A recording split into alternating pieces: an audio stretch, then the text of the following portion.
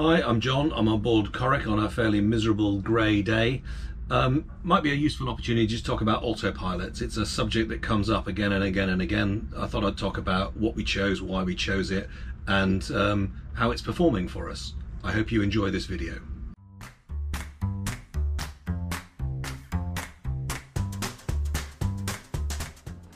Well, we're delighted to report that we're now running down towards Cowes, having spent last night in Newtown Creek, and we'd like to introduce you to the hardest working and the most diligent member of the crew.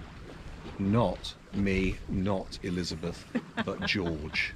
The autopilot wasn't the top priority for me when I first started looking at this. I knew I wanted one because I wanted to sail short-handed, but I was a bit ambivalent as to what we'd get.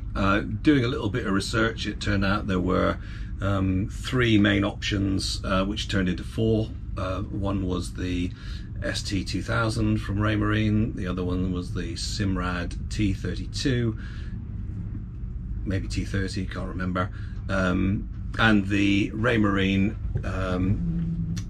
Evo 100. We also looked at a thing called a pelagic, and dismissed that reasonably quickly just because of the issues of getting hold of it.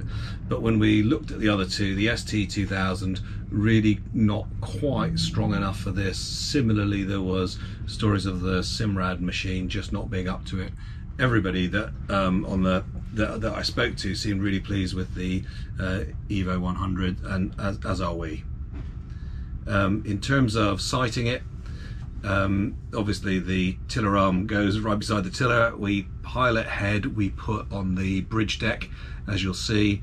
The actuator in behind the batteries, and the fluxgate compass itself went right at the back of the engine compartment, indeed beyond the engine compartment bulkhead, into what is a little bit of a void space above the rudder there. This is George here. George is the autopilot, and we've set it up here, and it turns out that was exactly the right place to put it. So that's the brain of the operation, and the brawn is, as you will have seen, the tiller arm moving there, and it sets up very nicely. So we've got ourselves nicely set up. We're steering in auto. The controls are simplicity itself. I can take it out, so it's now no longer working. I can take it in hand. Auto bangs it into auto just there, and it gives me what actual my heading is and what I've ordered. So I've ordered 040. I can take it up or down by a degree, or up and down by 10, which works really well.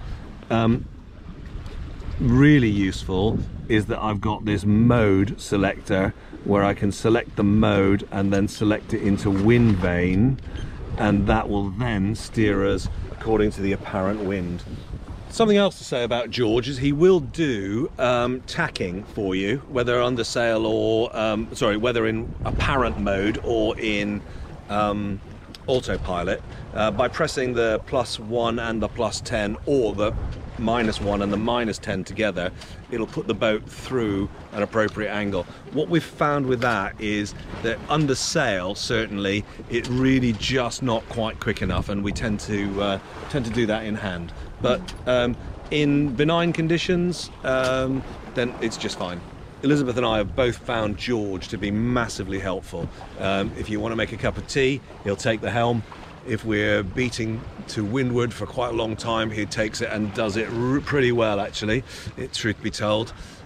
He warns you of wind shifts, which is nice. Yeah. And we can also, it's also integrated with the autopilot, so we could say go to a particular waypoint, although we don't tend to use that mode very often. It carries with it its own risks. But we're really, really delighted with the extra hand that it's given us. When we first looked at doing this, we were going to fit something, and I saw it only as useful in and out of harbour.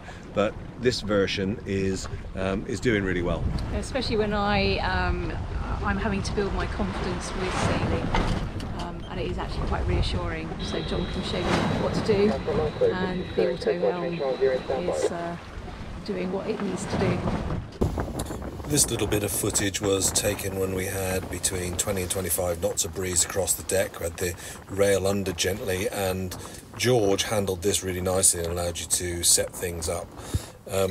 Not quite so breezy the next day when we put the kite up, but this is a good example of I was able to trim the kite, keep my hands both on the sheet, turn another hand towards the guy, and then just simply reach across and adjust the heading a few degrees.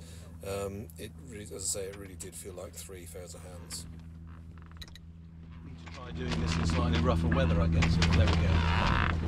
It's been an absolute godsend over the last couple of days while we've been either sailing in reasonably rough weather, it was a breezy old day yesterday, or getting something like the kite up, because it just gives you another hand. And I have to say, it's not as quick as a human being, there's no doubt about that, but so long as you plan everything through and do it step by step, it works really well. That was helpful both in terms of what we chose, why we chose it. It's worked really well for us, I think it's fair to say. Wouldn't be without it. Thank you for watching.